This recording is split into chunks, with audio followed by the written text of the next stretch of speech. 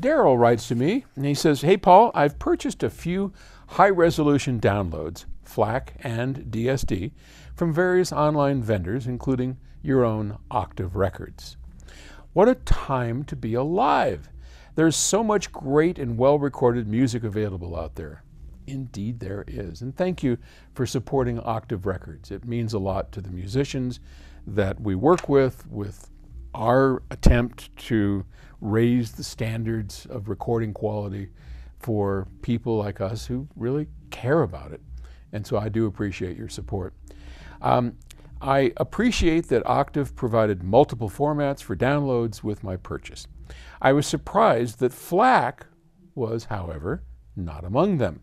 Later, in one of your videos, oh boy, here we go, you mentioned that you weren't a fan of FLAC because why place an extra decoding step in the chain if you don't have to?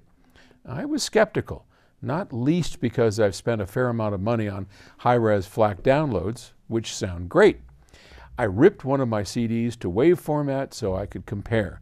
Surprise, surprise, the WAV file sounds just that tiny bit more natural. Further comparisons seem to be bearing this out. My question is, what the F? WTF? With all the stuff recorded in PCM, everyone's all about lossless FLAC when we could be listening to WAV. Why? Well, it all has to do with this thing I talk about a lot. That's the way we've always done it. So FLAC, free lossless audio codec, is a means of compressing in a lossless way.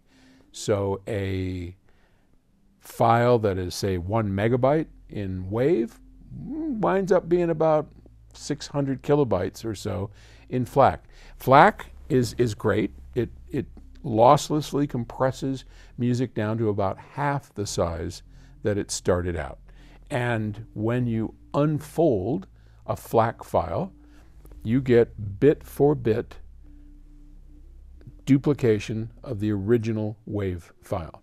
Now my arguments have been for quite a while with bandwidth and storage being so stupidly cheap. I mean, oh my gosh, what did I just bought a 1 terabyte drive. 1 terabyte drive. 1,000 gigabytes. Think about that. 1,000 gigabytes. A gigabyte is 1,000 megabytes. We could go on. Okay, that's a lot of storage. $50 for a terabyte?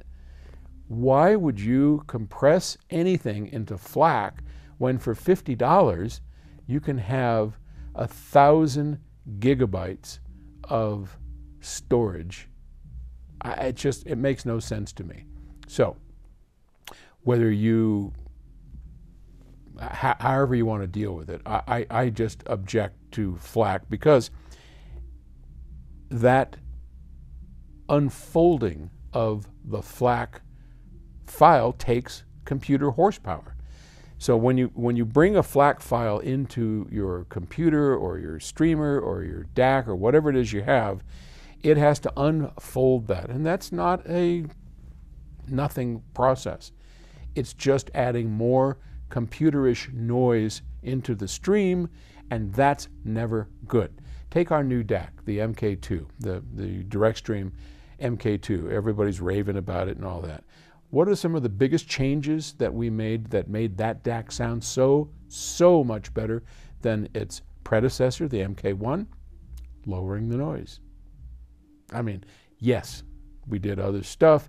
Yes, that makes a big difference, but I got to tell you, technically speaking, the MK2 is better by a magnitude than the MK1, mostly because we've galvanically isolated all the inputs and outputs. We've, instead of 2 regulators, we've got 3. I mean, it's a 14-layer board. All of it involves lowering jitter and noise. So the less processing you have to do, the lower the noise, the better the sound. It's just that way. It just works that way. So if you can avoid FLAC, do so. WAV, there's other formats, but let's just stick with WAV for the moment, is definitely the better way to go from a sonic standpoint. And that is why. Okay. Thanks for the question. I'll talk to you later. Bye.